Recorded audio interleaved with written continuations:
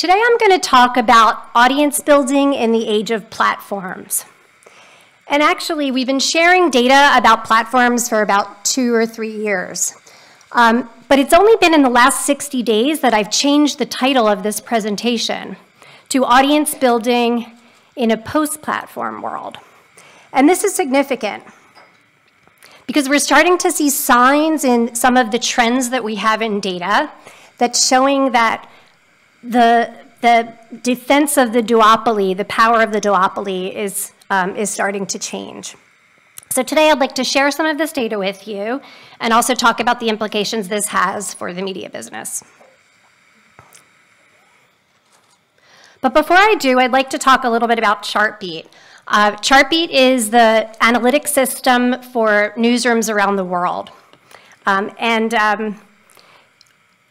We measure real-time data. So we actually measure, we have code on publisher sites around the world that helps them understand how content is being consumed in real time. We work with over 50,000 sites, which is made up of 700 enterprise customers in 65 countries. But we're also a research company. Because we work with so many companies around the world, we're able to look at anonymized aggregate trends to help our customers understand how those trends impact their business.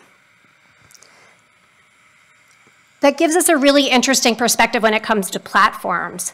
So today I'm really going to talk to you about 2 key questions. What is really happening in the age of platforms, and then also how can you use data to grow your business? Okay, news has always captured the most significant moments. For the last generation, news was packaged and distributed by publishers and revered by consumers. The brand names were strong and readers were loyal. We also made news a habit. We read the paper, we watched news on television, and we watched it at specific times. And to certain people, news was an addiction, something you did every day, like drinking coffee. And news is still revered, but it has changed dramatically, particularly in how it's distributed. Having a strong digital strategy across desktop and mobile devices is now critically important. And this requires an understanding not only of your audience or the readers on your sites, but also of how traffic flows into your sites and into your apps from platforms and search engines. We live in a distributed content world, and understanding your business is no longer just about your sites. It's about knowing and understanding the media ecosystem. What's really interesting is this line. This represents, across all of Chartbeat's sites, global demand for content. And we see about 15 billion page views a week. But why is this line flat? With everything we see going on in the world, all of the platform shifts that are happening that we hear about in the news, how is it that with the exception of the Manchester terror event in May, or of the holiday season, the last week of December, that this line is practically flat? It's because there are so many shifts happening on the supply side, but demand from consumers for content is consistent. Underneath the surface, however, there are tectonic shifts happening on the supply side that we need to pay attention to. Let's take a look. In terms of worldwide traffic, how do visits from top traffic sources or referrals break down? What we really see is that there are 4 main sources of traffic. First is direct. Direct traffic is just shy of about 40%. This means that people going directly to your sites, your mobile sites, or your apps makes up about 40% of traffic that's being driven to a publisher's site. Google is next in line, and that's just more than 20%, followed by dark social, which represents traffic coming from messaging apps and email. Followed by basically an everything else category. In terms of Korea, this is similar, but Naver and KakaoTalk show up in the top referrer sources. It's critical to look at the traffic sources because 40% of traffic may be direct, but 60% of traffic coming into a publisher site at any point in time is being driven by sources that you can't control. And this is just further proof that we really do live in an ecosystem, and we need to understand how things flow, not just directly, but indirectly. One of the most significant shifts we've seen in the last 18 months globally, this is from our global data set, is the shift to mobile. Now this may sound strange in Korea because you've been primarily mobile for a long time, but around the world, we've now seen that very talked about moment when mobile now has exceeded desktop. So any discussion of direct traffic these days has to consider the dynamics that happen on mobile.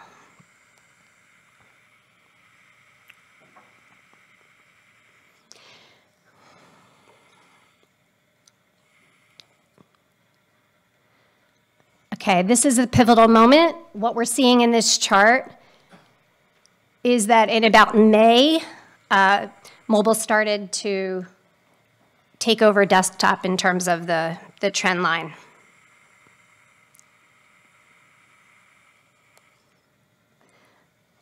But what does mobile really mean? For most people in the West, mobile has been equated with social. Mobile just equals social. Mobile equaled Facebook. But now we're seeing that there's a much broader mobile ecosystem that's being built that we need to understand. And it consists not only of platforms like Google, Facebook, and Naver, but also of news aggregators. But what makes these news aggregators different is that they're now built into the mobile device, in the operating system or in the browser. There's also been a return to mobile owned and operated power in the hands of publishers with the onset of push notifications, for example, and the fact that the reading of mobile apps is up year over year. And this is giving us a much broader landscape in mobile that we have to pay attention to. But what's really critically interesting when we look at platforms, and that's that first bucket in the diagram, is that we're seeing that the traffic trends have completely reversed. Facebook, over the course of the last 2 years, is now down 40%, and Google Search, which primarily was driven on desktop, is now up 200% on mobile year over year. What's even more interesting is that Google Search on mobile is now driving double the amount of referrer traffic than Facebook is to publishers' sites. This is just a huge surprise, and the reasons are all mobile. When you dig into why Google Search is up, it's because AMP is up. Accelerated Mobile Pages, AMP, is the standard that Google launched as an open source initiative that enables publishers to make their pages load faster. It's because of this reason and other reasons and investments that Google is making in their mobile infrastructure that is really the key driver in this shift. The second category that we're going to look at is aggregators. Underneath the top 3 referrer channels that I talked about earlier are referrers number 4 to 10. At the very top is Twitter. At the very bottom is Instagram. What's starting to happen is that there's an emergence of a new class of mobile referrer. And this is brand new. This has just pretty much happened in the past year. And what we're seeing is that it's being driven very much by Google. Google Chrome suggestions, which is this blue line here, is now as large as Twitter in terms of driving traffic to publishers' sites around the world. And there are a number of factors at play here. What is Google Chrome suggestions? It's called Articles for You, and it's actually a personalization engine in Chrome. So if you have an Android device and you open up a Google browser, you'll see in the top right side a number of articles that are recommended for you. This is based on algorithm-driven news, and this is now the 5th largest referrer of traffic since May 2017. In red here is also another news aggregator, Flipboard, also up significantly. Why are they up? What's that driving force? They did a deal with Samsung. Flipboard is now a default news aggregator installed on Samsung phones in the Western world. Because of that, it's right on your screen when you pick up your phone. So that is now starting to drive a tremendous amount of traffic. What does that mean for Samsung? Does that now put more power? Are they really, or could they be one of the next major platforms? Back to Google. In addition to Google Chrome suggestions, Google News has taken off and it's increased by 3x very quickly since May. So in May, and prior to May, Google had 2 apps. They had Google News and they had Google Play Newsstand. They deprecated Google Play Newsstand and they merged the two and they relaunched Google News. In terms of their mobile strategy, this was critical. And now we're now seeing a huge lift in terms of the endemic traffic that is being driven from Android devices. So just stepping back a second, what we're really seeing here is this new type of platform that's emerging that is right on your mobile screen. What they have in common is that they're all built into the mobile device. They're default browsers. A few others that I'd like to mention, Upday. Upday is up 763%. This is also another app. This is built by Axel Springer and is now one of the top 5 referrer sources in Europe. And this is an interesting business model because this is representative of a group of publishers or a publisher, Axel Springer, who has built a news aggregator model that enables other publishers to submit content. But what's the reason for their success? Also a deal with Samsung. They're now default installed on EU-based phones that are Android. And finally, we have Apple News. We can't say what the increase is for Apple News, but it's extremely high, extremely dramatic. And it's also obviously a default operating system on Apple devices, which is the primary device in the US. So what we're really seeing is a new portal emerge. This left of screen on your mobile device is something that we have to pay attention to. Okay, the last category I'd like to talk about is owned and operated. Another critical part of the mobile ecosystem that we're seeing. Okay, first, I'd like to talk about the rise of direct mobile traffic versus Facebook. So what's really starting to happen is, unlike last year, where Facebook sort of was the highest referrer of mobile-specific traffic, followed by direct, followed by search. So you see the blue line, the green line, and the red line. We've seen a reversal of the 2 platforms, and I've talked about that earlier. But the direct line in green, which is represented by, this is consumers who type in the URL and go directly to either a mobile website or an app. There are now more consumers doing that than there are consumers coming to publisher sites via Facebook. And that's huge. That's put a lot of power back in the hands of publishers. In Europe, incidentally, direct traffic has always been higher than either platform referred traffic. But in countries like Australia, the Latin American countries, and in the US, that's not true. So this return to direct traffic is empowering, and it's something that we need to leverage. It's also important to understand that the traffic that's coming from platforms is one-time traffic, but it may not be loyal. So what we're seeing is that when we look at loyalty, there's a different picture that's painted. We see that app visitors are 5.7 times more loyal than visitors from platforms. And what's fascinating and what's actually, quite honestly, a huge surprise is that mobile visitors are actually more loyal than visitors on desktop. We just pulled this data about 60 days ago, and we quite honestly couldn't believe it.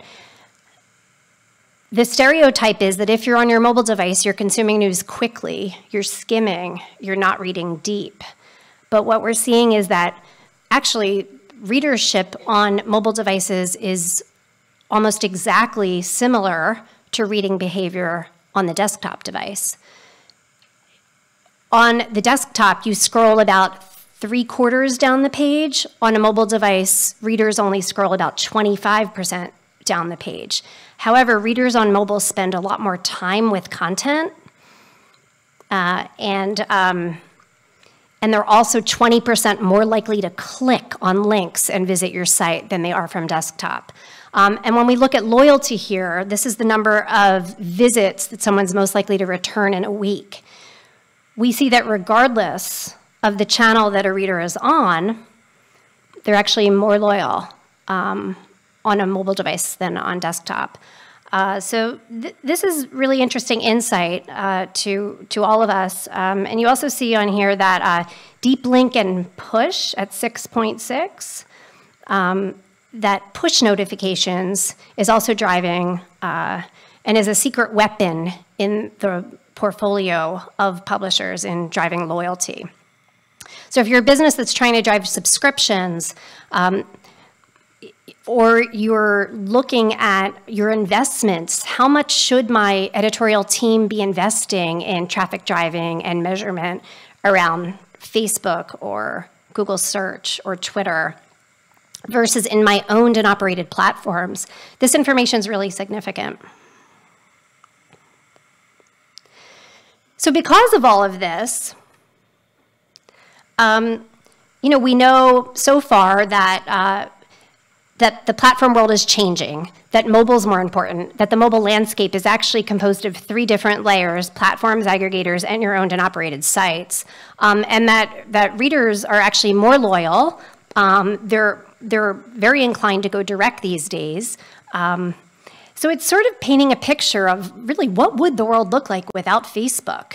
Are we starting to see indications of a post-platform world? And a lot of the publishers that we work with have been imagining this for a while. Little did we know that we'd actually get the chance to observe this in action when Facebook crashed. So Facebook crashed on August 3rd, and they were down for 45 minutes. So what happened to news consumption? Complete dip. So does anyone remember what percentage of traffic Facebook drives to publishers from my earlier slide? It's about 15%. 15%. So you'd expect traffic to publishers to drop 15% if Facebook was down, right? Wrong. Traffic to publishers, direct traffic to publishers, went up 11%, and traffic to apps was up 22%, and traffic to search was up 8%. So all of this actually lifted total traffic by 2.3%. So what happened when Facebook went down? Consumers went and read the news. They actually visited publishers' sites. And it's just fascinating because what this is telling us is, I was talking about addiction earlier. News used to be addictive. We used to read the paper as part of our routine. Now people are addicted to their phones. Are they addicted to their phones? Are they addicted to content? If in a second Facebook can go down and people can change their behavior, that's just fascinating. That actually means that the phone could actually be the source of the addiction and not Facebook. And what happens if we find newer and better and more innovative ways to give people options to interact with content. Incidentally, I don't know how many of you are aware of this, but YouTube went down last week. If you want to know what happened there, go and read our blog post, blog.chartbeat.com. I don't have it in the deck, but guess what happened? People went and read the news. Traffic to publishers went up 20% last week when YouTube went down for an hour. Fascinating. And it happened in a second. Half of the traffic going to publishers during the YouTube outage was basically just driven by search. A lot of people actually asking the question, why is YouTube down? Because it was never down. That was about 10%, but the other 10% was net new traffic to publishers. But we're starting to see this post-Facebook world, this post-platform world. It's just fascinating to think about what could really happen if we put our heads together and thought of other business models.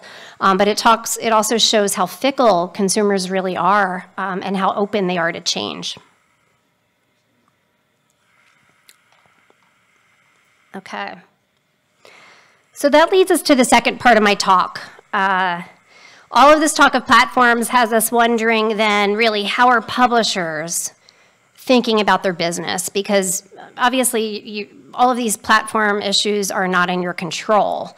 It's one thing to understand the data around it and to have analytics around it and to try to manage it every day. But there has to be a better way that you can build your audience and grow. So really looking ahead, what we're seeing is that people need data and an understanding of not just how they connect to the rest of the ecosystem, but of how consumers are reading their own content is critically important. And now's really the time for people to think about data. According to the Reuters Institute study that came out earlier this year, when asked what the most important initiatives are for 2018, publishers said improving data capacity in orange, they're the first bar, understanding mobile notifications, the blue bar, and getting data registrations, either from your website users or your app users, were critical investments, followed by really optimizing content for social and search, right? So all of these are data considerations, and they're critically important. But how you approach growth, unlike platforms which are elusive, it doesn't have to be complicated. You heard Lucy speak earlier. You've heard quite a few of our speakers talk about the importance of data. But what's most important is knowing your brand. You have to know your brand. You have to know your voice. And you have to know how to sift through the data and get at what is critical. And you have to know what KPI you want to align your organization around. So understanding that, putting that strategy in place, taking that strategy and aligning the right insights to it, but then empowering your newsroom to take action every day and enabling them to refine and learn is critical. So we call this cycle the audience growth cycle. And at Chartbeat, we build tools for users in the newsroom who can sort of take the complexity that exists in an analytics department and kind of boil it down into actions that they could take every day. So I want to just share a few examples with you of how some of our customers are using data in the newsroom to grow their audience. Okay, the first one is the BBC Korea. The BBC Korea acknowledges that they live in a world that is dominated by Naver. But even so, they use Chartbeat every day to understand their audience. This is not their dashboard, by the way, because we don't share our customers' data. This is just a mock-up. But what I can tell you is that they've made the decision to use the Chartbeat reports every day. So they start their morning meeting every day with a report from yesterday. With Chartbeat, what you can understand is who's reading your content. You can understand which content is being read by desktop and mobile. You can understand what's being read in Korea, and they also have a North Korea filter, and in other parts of the world. You can also look at your subscribers. You can look at new visitors versus loyal versus subscribers and understand if the articles that are being read are different. And you can also look at the refer channels and what percentage of your traffic is coming in from search versus social versus Google, et cetera. I think one of the first lessons is start your day with data, start every day with insights. They look at our reports, which come in on either the mobile device or desktop. They get emailed to you. And they really think about, what did they learn yesterday? Was there a story that got specific traction? Was there a spike alert? Did Naver send a dramatic spike to the BBC Korea that they needed to pay attention to? And over time, you start to understand what your editorial voice is, if the context you're building around your articles is resonating, and whether or not you're hitting the same audience over time. And so the editor who I was talking to said that it's really useful just to boil down the complexity of analytics to just one action, and that's starting every day with data. Okay, the next case study I want to talk about is Rumi, which is a lifestyle brand in Japan that's owned by MediaGene. This brand in Japan and a variety of the MediaGene brands, including Digiday, who you may have heard of, were always given the task from their executive team to build page views. They wanted to build page views. They wanted to build readers over time. But when they discovered Chartbeat, something changed. What our platform enables you to do is not just build page views and clicks. All of our analytics are optimized to engage time. Our platform, the whole reason why we built the platform was to fight against clickbait.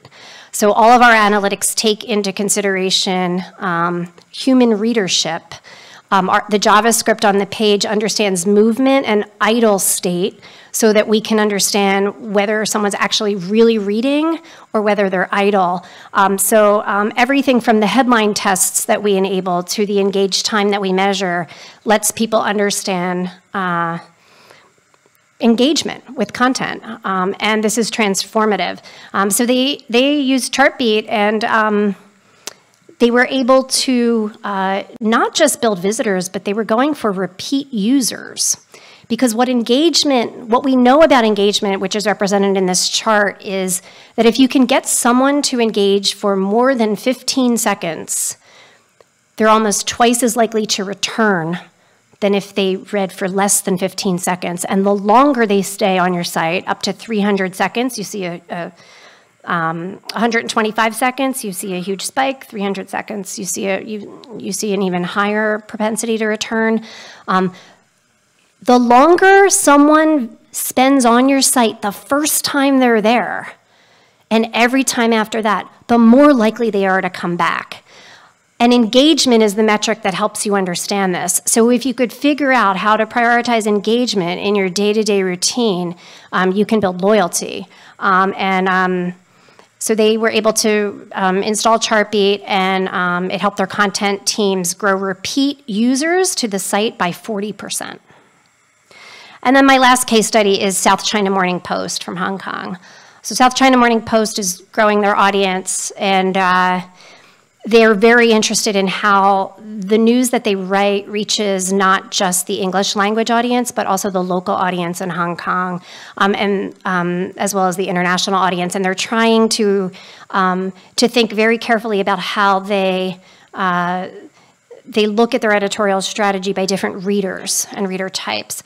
So they started with, Chartbeat has a headline testing tool, and unlike any other testing tool out there, the measurement system works on engaged clicks, which means that it measures the success of a headline test based on not just if someone clicked on the headline, but did they click and read for at least 15 seconds.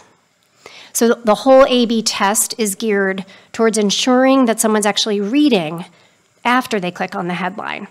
And what we're seeing, this is just one example, but Dallas Morning News just wrote an article a couple weeks ago about their use of Chartbeat's headline testing.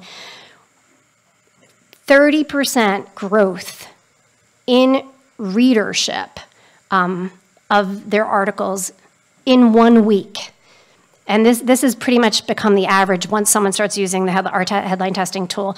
And it's fascinating because headlines are the art of writing. They're the art of journalism. But what we've done with this tool, it was based on a machine learning, a natural language processing study that we did with Cornell Tech to really understand if there were certain words that actually mattered and impacted the success of a headline. And so the product was built with that in mind. And we are able to show that if you test your headlines, you really can grow your audience, and technology can augment the art of journalism. And this is really because even based on time of day, your article the news could change. You could learn more facts. You could be expanding the context of the story and wanting to really change that headline. But 62% of the time that headline tests are run, the second headline wins. So South China Morning Post now has changed their culture. They make every journalist come with their story with 2 headlines, and they test their headlines religiously now every day, and it's changed their culture. It's given them a much better handle on exploration around their voice and their angle, and we're really excited to see these results. So just in summary and to wrap up, I'd just like to say that it may not be a post-platform world completely, but it's definitely shaping up to be a post-Facebook world, at least for those of us in the West. And we are seeing that consumers are starting to show signs of substitutive behavior. Substitutive behavior, meaning that they can substitute at any time an activity that they're doing on a platform with something else if given the convenience and the speed and a similar user experience. So we're also seeing that while Facebook is declining, Google is growing in strength. So what does this mean? What does this mean for regulation? What does this mean for what publishers and newsrooms need to do to invest in search optimization in terms of getting your articles listed on Google search so that consumers can discover them and find them easily? We're also seeing that direct audiences are more loyal than we thought. They will go and seek out the news when they need to. And, in Korea, that may not be happening as easily as you would like. In the West, especially in the US right now, where we're in a dire political environment and trust is down, we're seeing that the ease that a platform can fall out of favor, it's just becoming easier and easier. And you must invest in your brands, and you must invest in your direct audiences. And you have a new toolbox in your push alerts and in your mobile apps. There's nothing holding you back if you think about the Upday example of building a new innovative business model that lives on the device. We're also seeing strength in Chrome and also in tech, in the mobile phone operators, the device makers and the operating system makers like Samsung and Apple. I think we could pose the question, it'd be interesting to look back next year and see if they've grown in traction. And then finally, how can, you can't really control what's going on with platforms, but you can control day to day in your newsroom how you build and grow your audience and how you drive traffic to your site.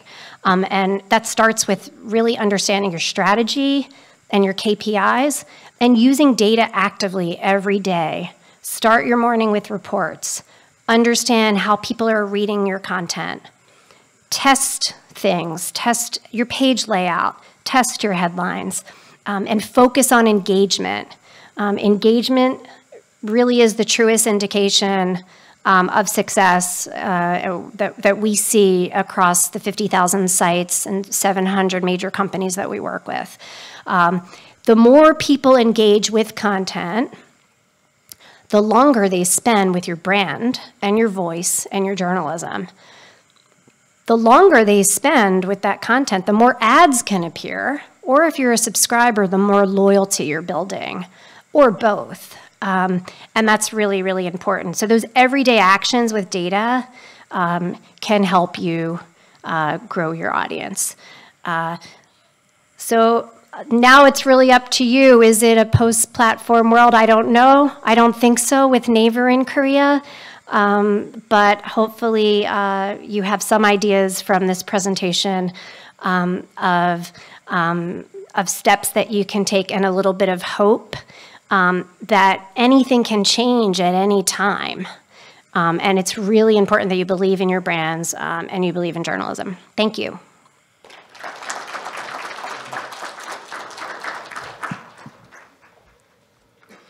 네, 좋은 강연해 주신 테리 월터 CMO님 감사드립니다. 자, 이제 Q&A 세션으로 넘어가겠는데요. 첫 번째 질문 보시겠습니다. 한국 언론사들이 외면하고 있는 분야가 독자 분석이라고 생각합니다. 독자 분석을 위해 Chartbeat에 관심이 생겼는데 BBC 코리아 외에 Chartbeat를 이용하는 한국 언론사가 있는지, 구글 애널리틱스와는 어떤 차이가 있는지 궁금합니다.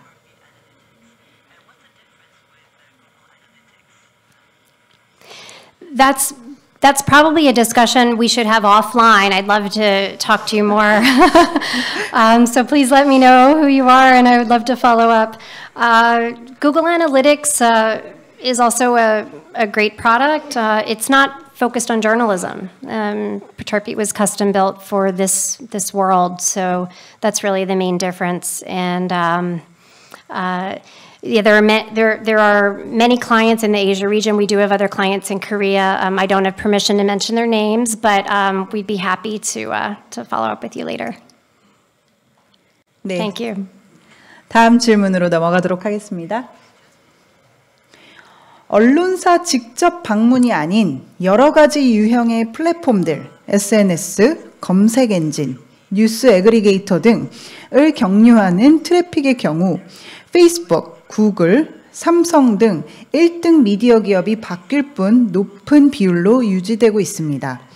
얼마 전까지는 페이스북의 뉴스피드 정책이 조금만 바뀌어도 언론사들은 그에 대응하기 위해 분주했고 페이스북 경유 트래픽이 줄어든 지금은 구글, 삼성 등 다른 미디어 기업의 영향이 늘었을 뿐 플랫폼 전체의 영향력은 변함이 없다 할 수 있습니다. 언론사들은 그저 트래픽이 많이 발생하는 플랫폼이 무엇인지 지속적으로 파악하고 그에 적극적으로 대응하는 종속적 입장을 유지해야 하는 것일까요?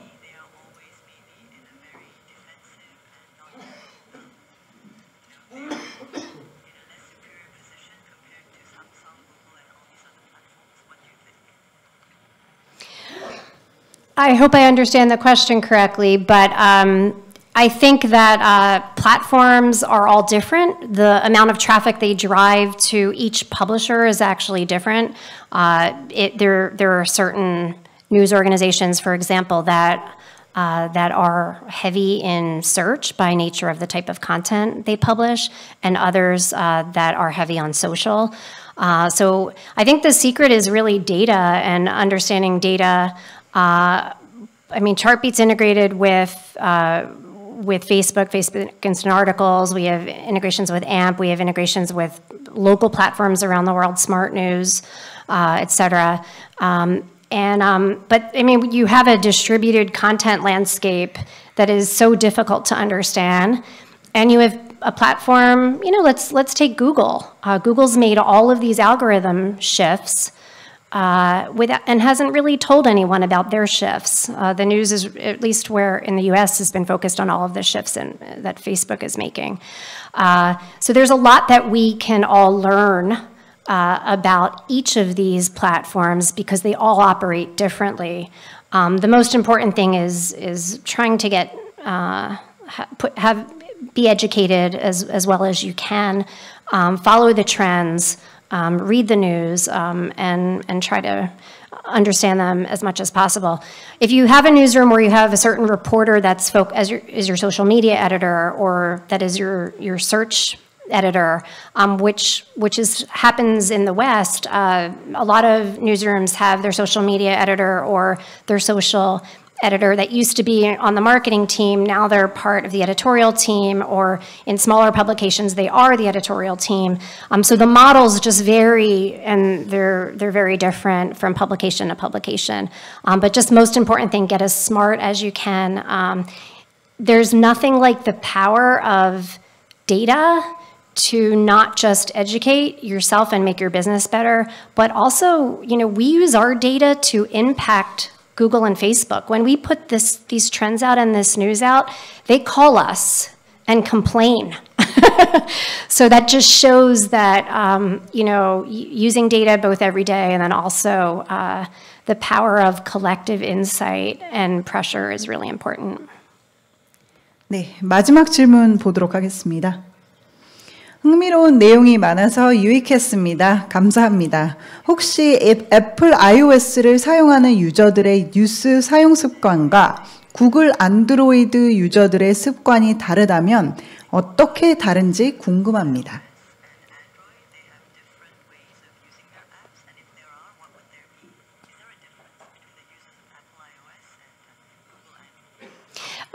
Yes, there is. I mean, first off, Google, the Android users, Android is pretty much the main platform in Europe and rest of world, Apple in the US. The Apple News app is fairly new, and Apple's taken a different approach to working with news organizations than Google has, which is different from Facebook. In both cases, they're both very understanding and sympathetic to news organizations. Apple is taking a slower approach to that ecosystem. In terms of the users of the iOS in Apple and Google, all you need to really do is look at the apps on the phones. I'd be happy to show you if you want to come up afterwards to look at how Apple News works versus Google News.